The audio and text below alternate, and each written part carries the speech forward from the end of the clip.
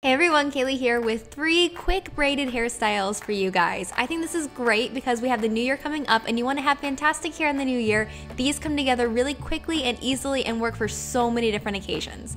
So to start off, I'm going to tell you how I prepped my hair. I actually went with second day hair because I kind of wanted to show you guys that you could use this on a second day hair to turn second day hair into awesome hair, but you could also do this on just about any hair texture and your hair doesn't have to look pretty when you start out to make the hairstyle pretty. So we're going to start out with this half updo, and this one is great for looking amazing on a casual day. You're going to start off with braid number 1, which starts about 3 inches back from your hairline, a little bit more if you have really short layers around your face. Then you're going to braid all the way down your hair and secure it with an elastic once you reach the end. Then if you want to add more of a bohemian, voluminous look to your braid, you can pull it apart just a little bit, and then you're ready to move on to the next step. And now we're actually going to put our hair half up. So you're going to start out with the hair that's in front of the braid on one side, and that is going to go back. You're also going to make a similar section on the other side of your head with the hair that is right next to your hairline.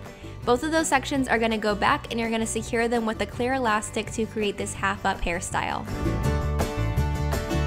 Now we're going to finish off with one more braid. To do that, you're actually going to pick up hair around the little elastic that we just secured so that you have enough hair for the braid. Then you're just going to braid all the way down that section, securing it with a clear elastic once you reach the end. To hide the clear elastic at the top, I just loosened my hair up a little bit, and then I kind of pushed the elastic into the braid so that it hid itself nicely. You can also use a bobby pin to hold it there if it doesn't seem to want to stay in place inside the braid. And then of course I loosened the braid up just a little bit more for some extra volume, and then I'm finished off by adding a couple more little curls to my hair because this was second day hair and I wanted to just kind of zhuzh it up a little bit. But you don't have to do that step, you can totally skip that, just go with however you want your hair to look for this, and once you've got all that done, the hairstyle is complete. And like I said, this is a great casual hairstyle because it can make your hair look great in just 5 minutes and will stay in place all day long. And now onto our braided ponytail, which I love to death. You're going to start out with just taking a section of hair from the top of your head and kind of securing that out of the way. We're going to use this to cover the top of the Dutch braid later. Then we're going to create our braid.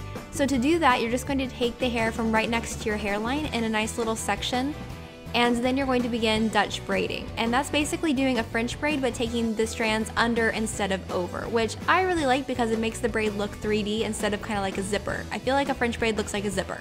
Does anybody else agree with me on that? Anyway, so then you're just going to braid about 4 inches doing your Dutch braid. Once you've got that done, you're just going to braid the rest of the hair normally, but don't secure it with an elastic quite yet because the next thing we're going to do is pull the braid apart for more volume. This time I'm actually pulling on each individual little piece of the braid, and you can see that's giving it kind of more of a bubbly, really voluminous look, and I really like it for that. So once you've gotten that done with all of the normal braid, you can add an elastic and then go and pull apart the Dutch braid just like you see me doing it here, pulling on either side. Then you are done with the braid and it's time for the ponytail. I'm just letting down the section from up top and letting that drape over just like it would in a ponytail so that you can't even see the hair that's going into the Dutch braid. Then you're also going to pull the rest of your hair back and into a ponytail, and finally add the braid into that ponytail as well. Then secure it all together with an elastic or two for a really great hold, and finally we're going to wrap some hair around the elastic. I like taking a really small piece of hair and wrapping it around until all the hair has been wrapped, then just pinning the end of it against my head with a bobby pin, making sure that the bobby pin goes between my head and the elastic. So I'm also finishing this one off by adding a couple of little curls. Again, you don't have to do this, but I kind of like to. I also added in a little bit of texture spray just to make it more beachy and lived in looking. Once that was done, the hairstyle is complete. I love how versatile this hairstyle is. I can see it being great for like a girls' night out or even prom, so definitely try this one out. And finally, we're finishing off with this braided updo, which I love and comes together way easier than you think. First of all, we have to make the braid. You're gonna start about 3 to 4 inches back from your hairline, and then if you want to leave any bangs out, you can. If you have side bangs or normal bangs, go ahead and leave them out of this situation. And then you're gonna go ahead and braid all the hair from that section that's like, 3 to 4 inches back from your hairline. Then you want to make this super voluminous, so pull on each little part of the braid to make sure that it has max volume. I do have a video on how to do this, so if you need any more tips, check that video out, and then secure it with an elastic.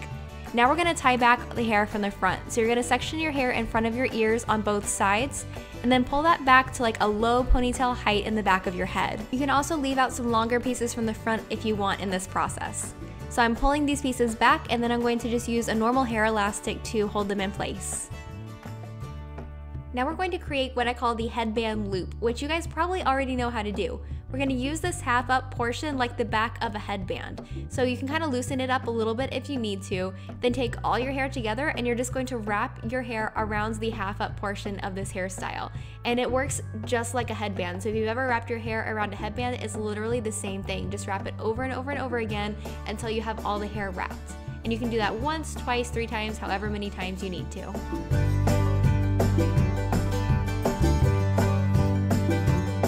Now if you take a look at it, you can see that on the left we have this portion where I wrap the hair first and it looks nice and pretty, and then on the right we have this portion that's wrapped over and over again and it's not as pretty. So what we're going to do is slide the hair together so that the pretty hair goes over the wrapped hair.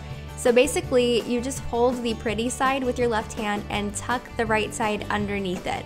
And it actually works really well. It all just slides into place. So just hold the pretty side with one hand and tuck the not as pretty side underneath until it's completely hidden. And then once you have it nicely tucked underneath, you're just going to use bobby pins to hold everything in place.